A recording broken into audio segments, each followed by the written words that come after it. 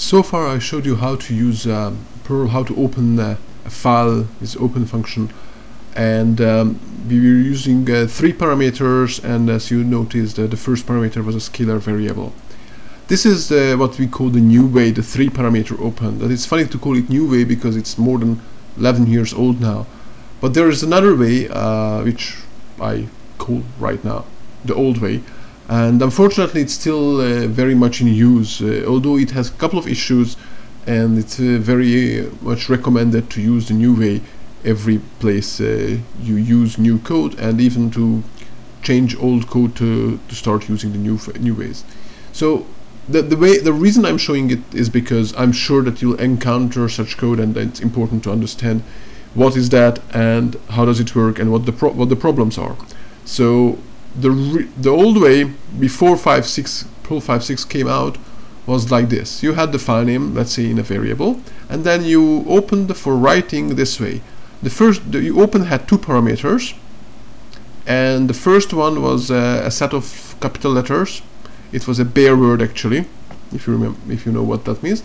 So it's a bare word. It's a file handler, and that's where the file handler goes. And the second parameter was the file name, and the first character of that file name, of that string actually, was the way it should be opened. So the greater than sign here meant that opening the file for writing.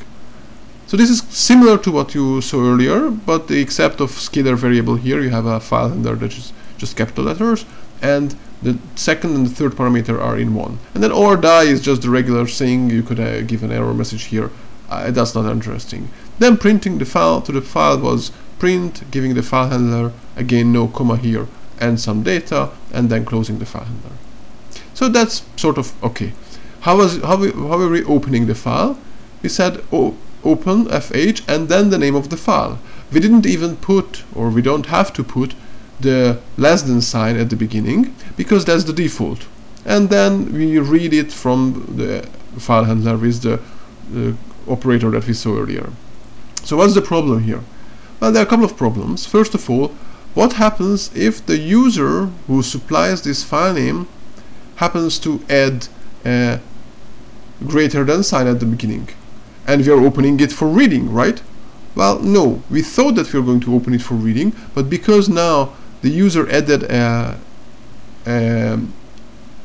larger than sign, a bigger than sign here at the beginning, so we are opening that file by mistake for writing.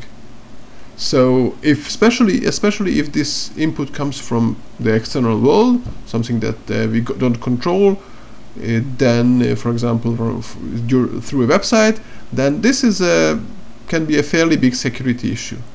So that's one of the issues.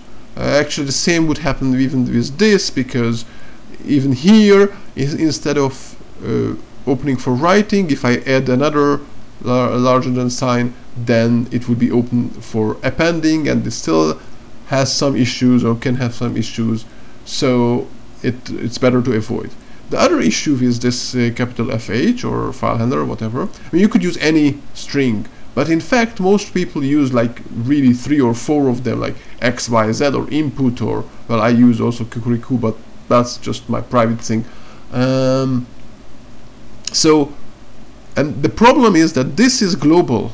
This thing, whatever it is global not only for your script, but for the whole thing that it's in memory currently. So if you load a module, that module and this share the same memory space, and this file handler is global for both of them. So if someone has used this FH in that module, then two file handlers will corrupt each other. Basically, one of them will close the other, so it's not really corrupting in a corruption way, but they get confused.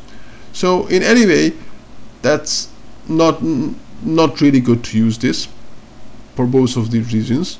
Typing the 3 parameter is much cleaner, and actually there is a module called Perl Critic that will allow you to check whether your code is using this, which is syntactically correct, but it's better not to use this old way.